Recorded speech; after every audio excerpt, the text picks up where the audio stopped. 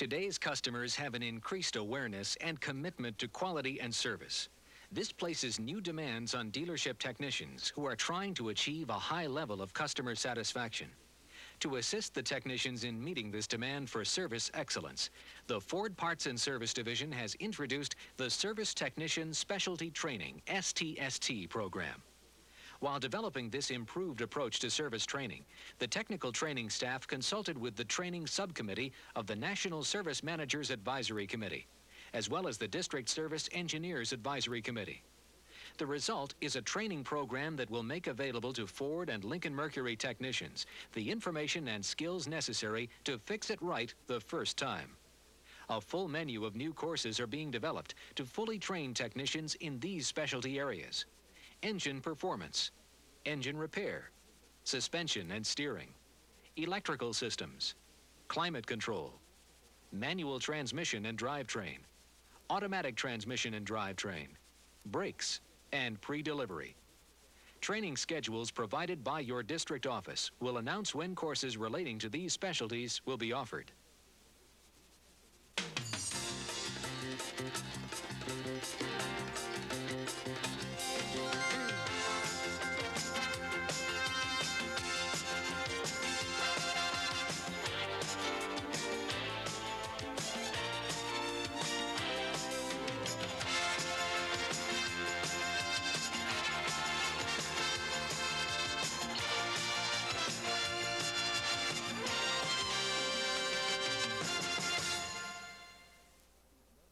Commitment to precision service is no more evident than in the pit of a Ford racing team.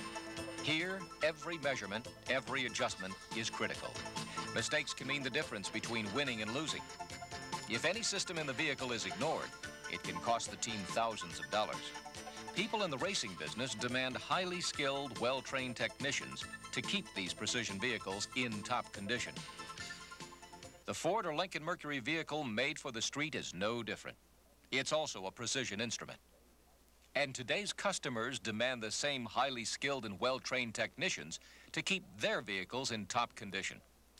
Thanks in part to the Service Technician Specialty Training Program, the Ford or Lincoln Mercury service technician can be considered among the most highly skilled in the business. Welcome to the STST Automatic Transmission Proficiency Training Program, a series of training courses designed with the help of Ford and Lincoln Mercury service technicians across the country. These training courses make use of video self-study programs like this one, which allow you to study at your own convenience.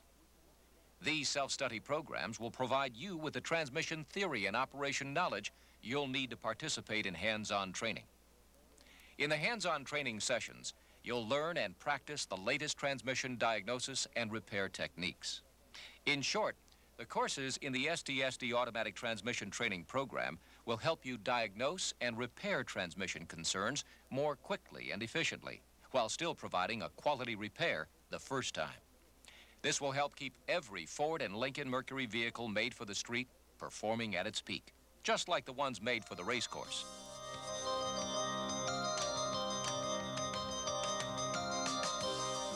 This automatic transmission basic electrical course covers the theory and operation of electrical circuits and components so that you will have a basic understanding of how things work when we begin discussing the electronic controls that are used in Ford automatic transmissions. This self-study course is divided into 5 sections: basic circuit operation, electrical circuits, basic circuit designs, basic electronic circuit operation, and electrical measuring devices. At the end of each section, you will be asked to turn off the tape and answer a few review questions on the material that you've just seen. The correct answers will be discussed when you restart the tape. To begin, we'll start with a quick overview of basic electricity. The basic elements of all electrical circuits are current, voltage, and resistance. Electrical current flows through a circuit in amperes, or amps. We use the letter A to symbolize amps. If a high amount of current is flowing through the circuit, the amperage, or amp rating of the circuit, is said to be high as well. And if there is only a small amount of current flow, the amperage is low. The amount of current flowing through the circuit is controlled by the load. A load is the portion of the circuit that uses up the current to cause heat, light, or motion. A high current draw, like this headlamp, will draw high amperage. And obviously, a smaller lamp will draw less current, or fewer amps. Voltage is the electrical force or pressure that will cause current to flow through the load in the circuit. Voltage is measured in volts. We use the letter V to represent volts. Resistance is the restriction of current flow through a circuit. Resistance value is measured in ohms. The Greek omega symbolizes ohms. A load in the circuit causes resistance, although resistors are also used in many circuits to reduce voltage before the load. Fixed resistors are used if full available voltage would damage the components, like these small indicator lamps and fuel gauge, for example. And stepped resistors are commonly used to regulate the speed of wiper motors and heater blowers. Certain types of resistors are also used as heating elements, such as rear window defoggers and cigarette lighters, since restricting current causes heat. Voltage, current, and resistance affect each other in a circuit. When voltage is constant, added resistance reduces current. And a drop in resistance will allow more current to flow. When resistance is constant, increasing the voltage will cause an increase in current. And lowering the voltage will reduce current. The flow of current follows a path from the source through the load and then to ground. Current can only flow through materials that permit it. These materials are called conductors. Conductors are usually copper or other metals and are used in wires and switches.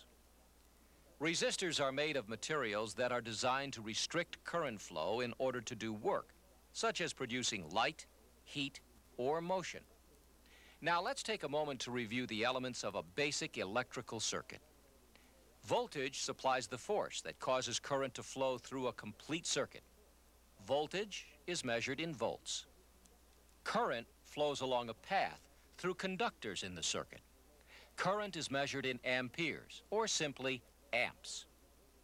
When current passes through a load or a resistor, there is a measurable restriction opposing the current flow, called resistance. Resistance, measured in ohms, can be deliberately added to the circuit, as in the use of heating elements or fan speed control switches. Voltage, current, and resistance affect each other in a circuit. If voltage is constant, increasing the resistance will reduce current. Decreasing resistance will increase current. And if resistance is constant, increased voltage will cause an increase in current, and reduced voltage will reduce current. Now, stop the tape and answer review questions 1 through 6 in your workbook. When you have finished, restart the tape and we'll go over the answers together. For question 1, the load is at location 7. Location number 6 is B, resistance. Location number 2 is C, the source. And location number 5 is D, a conductor. For question 2, location 1 in the circuit is A, ground. For question 3, the answer is A. Current is measured in amps. For question 4, the answer is D.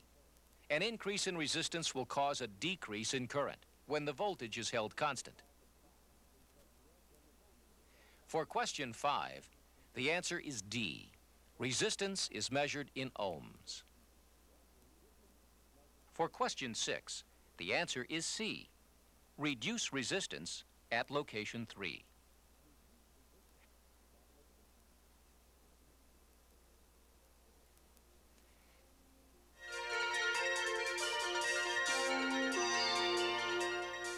Almost every circuit can be divided into 4 segments: the power or feed segment, the control segment, the load, and the ground segment.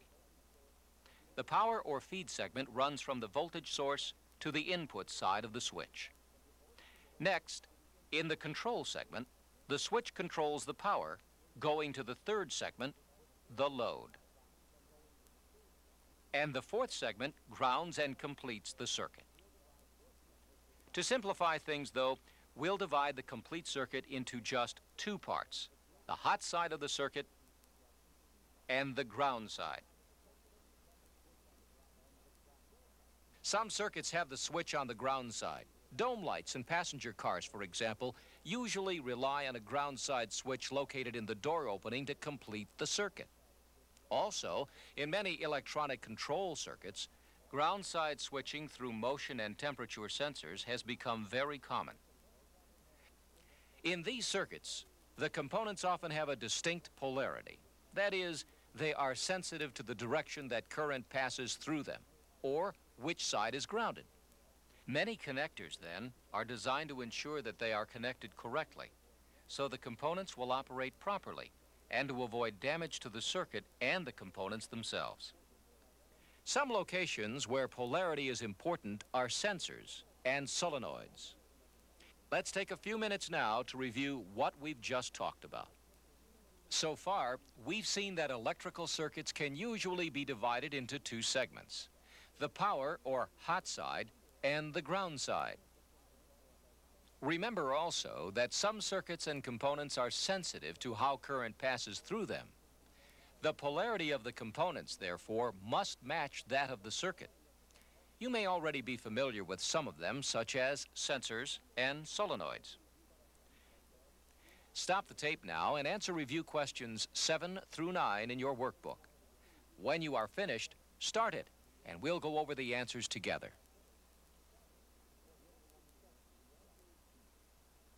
For question 7, the answer is B.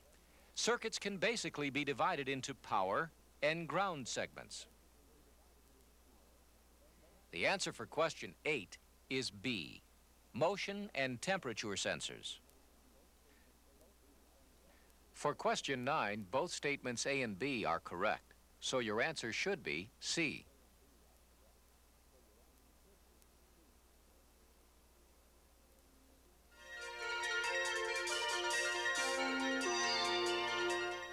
Continuing now, let's look at the 3 ways electrical circuits can be arranged. They are series, parallel, and a combination of series parallel. In a series circuit, the loads are arranged one after another, and the current through each load is the same. If you remember what we said about loads adding resistance in a circuit, then you know that after each load in a series circuit, the voltage is lower. This is how the dimmer control for your instrument panel lights work, as the dimmer switch is actually a variable resistor. And since the same current travels through the loads in a series circuit, should anything fail, the complete circuit will stop working. In a parallel circuit, voltage across each load is the same, and each load has its own path from the voltage source to ground. Resistance caused by one load does not affect any other load, as it does in a series circuit. And if one load fails in a parallel circuit, the others will continue to operate normally. Most vehicle lighting systems use parallel circuits. In a combination series parallel circuit, some loads have equal current passing through them, while others have equal voltage across them. Now, let's look at some circuits in operation.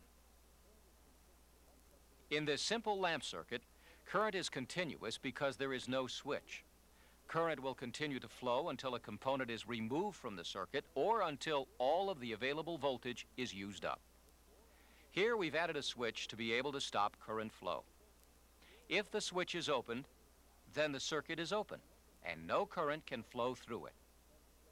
An open circuit can also occur in other ways, such as a blown fuse, a cut wire, very high resistance due to damage or corrosion, or a damaged or broken component such as a burned out light bulb.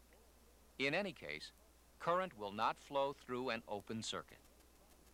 Short circuits happen when an unexpected path to ground occurs. Examples include wires or components damaged in a collision, flood damage, or pinched and cut wires that can result from improper repairs. The location of a short in a circuit will affect the symptoms you find.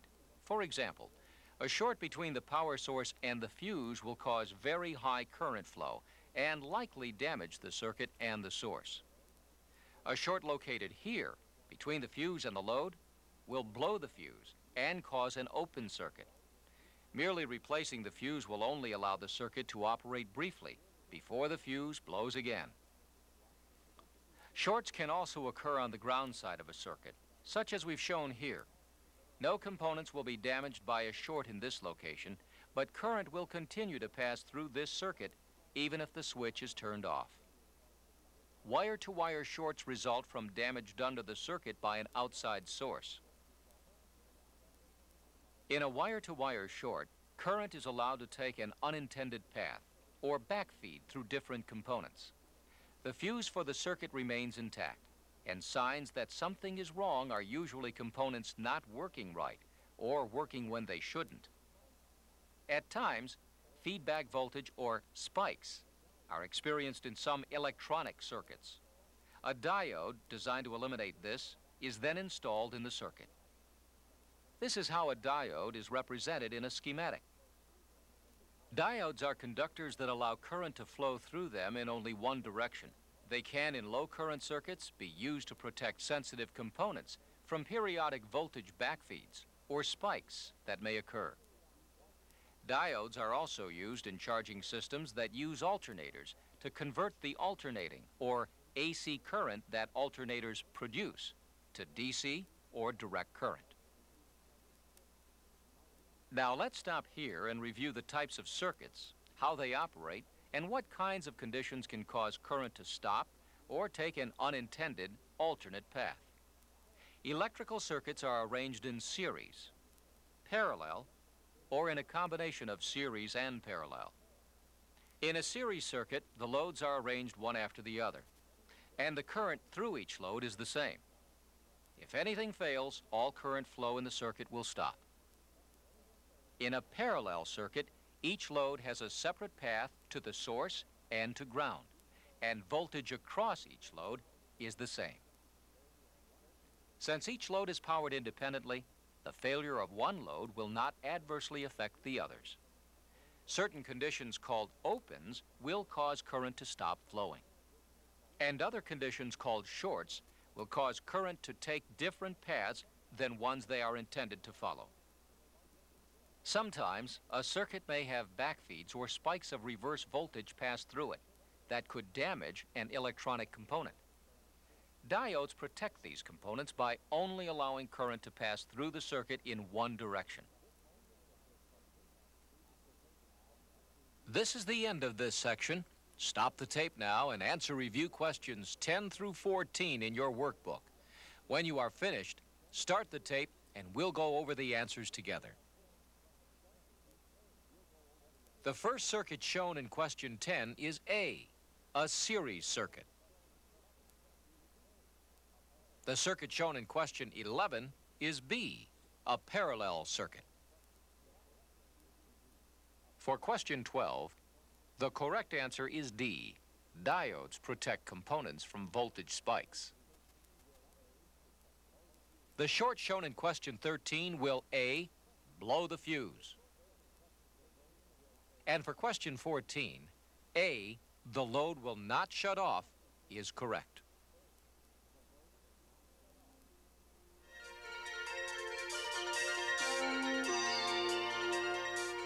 So far, we've discussed a lot of the theory behind the basic operation of electrical circuits. Now let's look at some of the components. As we've seen earlier, electricity won't go anywhere without a conductor.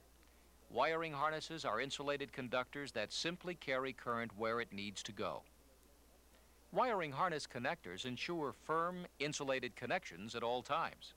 For servicing the various types of connectors, refer to the appropriate section in the shop manual. Controlling devices used in electrical circuits include switches and solenoids. Switches are simply the on-off controls in electrical circuits. There are many types of mechanical switches that depend on the action of a component to complete a circuit. Brake lamp switches and the manual lever position sensor are examples of this type. Sensors allow variable control of voltage or resistance. Some variable resistors, such as the throttle position sensor, change their resistance value according to the movement of an attached component. Temperature sensors, or thermistors, are used to operate this temperature gauge, for example, since they vary their resistance value based on temperature. The speed sensor is used in place of a speedometer cable and converts magnetic pulses into a voltage that can be used by the electronic speedometer and the EEC4 control unit. Solenoids are electromechanical devices that convert electrical energy into mechanical energy. As electrical current travels through the outer portion or electromagnet of the solenoid, the resulting magnetic field forces the center core to pull in or push out. You've probably come across solenoids already while servicing starter motors, power door locks, and trunk lock mechanisms. In electronic automatic transmissions, solenoids are used for shift controls and converter clutch operation. Now let's review this section on the wire harnesses and connectors, switches, sensors, and solenoids. Wiring harnesses connect the electrical components throughout a vehicle's electrical systems. Some components, called switches, simply turn current flow on and off. Resistors that can control their value based on temperature, motion, or the position of a lever are called sensors, such as a temperature gauge sensor, the speed sensor, and throttle position sensor. Solenoids are electromechanical devices that transfer electrical current flow to mechanical movement, such as starter motor solenoids, electric trunk lid releases, automatic transmission gear shift solenoids, and torque converter clutch solenoids. Now, stop the tape and answer review questions 15 through 18 in your workbook. When you're finished, start the tape and we'll go over the answers together. For question 15, the answer is C, thermistors. For question 16, A, sensors, is the correct answer. The answer for question 17 is B, solenoids convert electrical energy into mechanical motion. And the answer for question 18 is D, transmission shifts and converter clutch operation are functions of solenoids.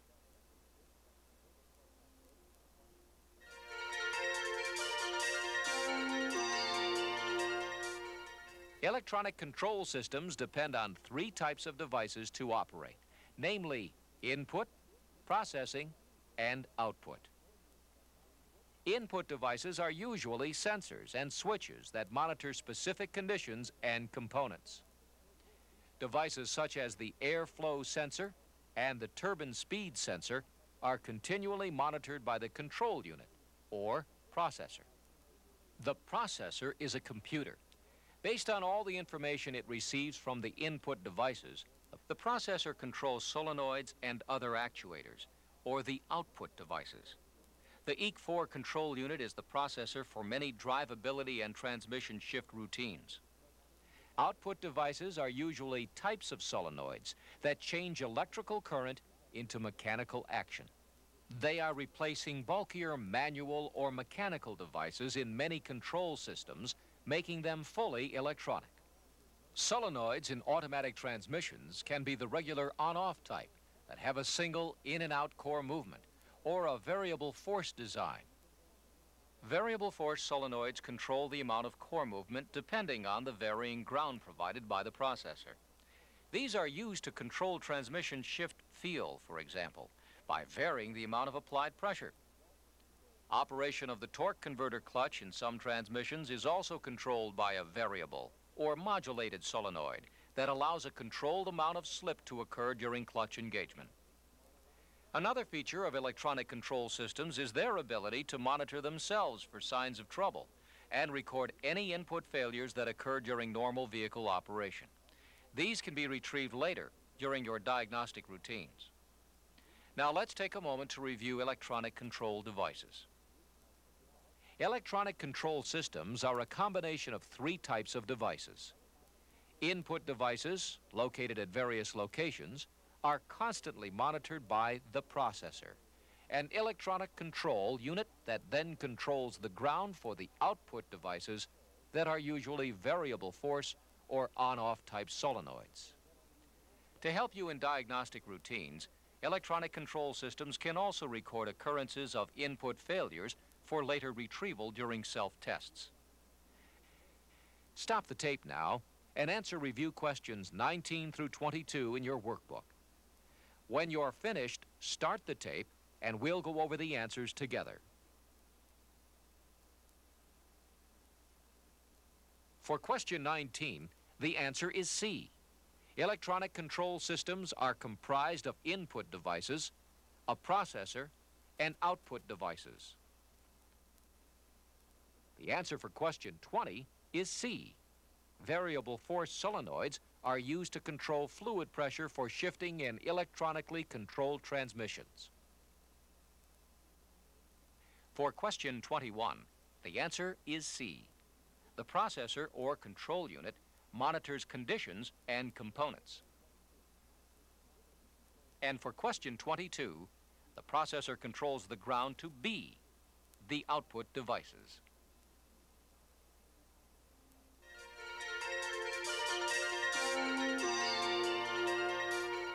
In order to test electrical circuits and components, you'll need an analog or digital volt-ohm meter, or multimeter.